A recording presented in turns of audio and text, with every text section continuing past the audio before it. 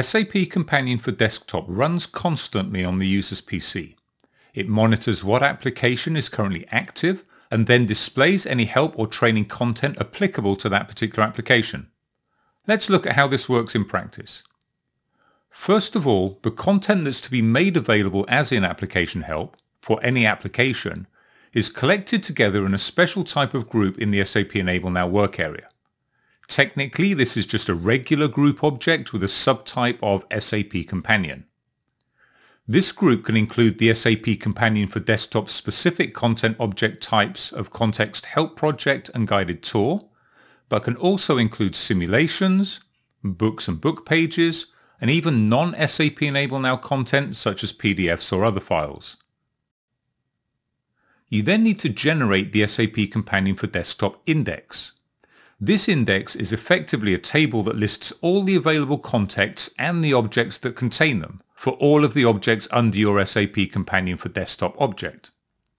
Note that if your selection includes any content objects that don't explicitly contain an application context, these objects simply won't be included in the index.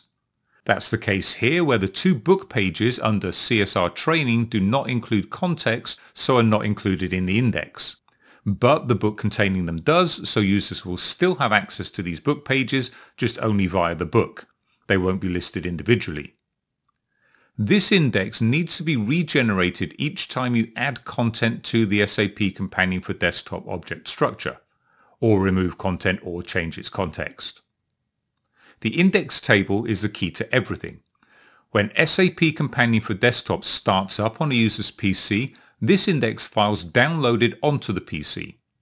SAP Companion for Desktop then monitors what application the user is currently running and looks for this context in the index file.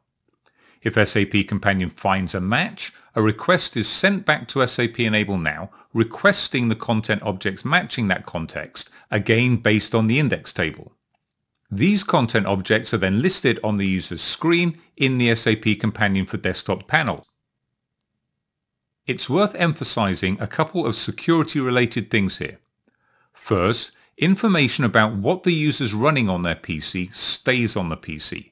It's not passed to SAP Enable Now, so there's no logging or surreptitious snooping of any kind. In fact, only the current context is ever stored, and then only in memory. There's no log of previous things the user's done, and nothing's retained once the user closes SAP Companion.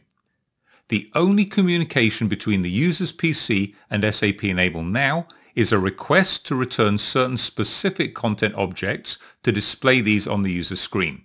That's all.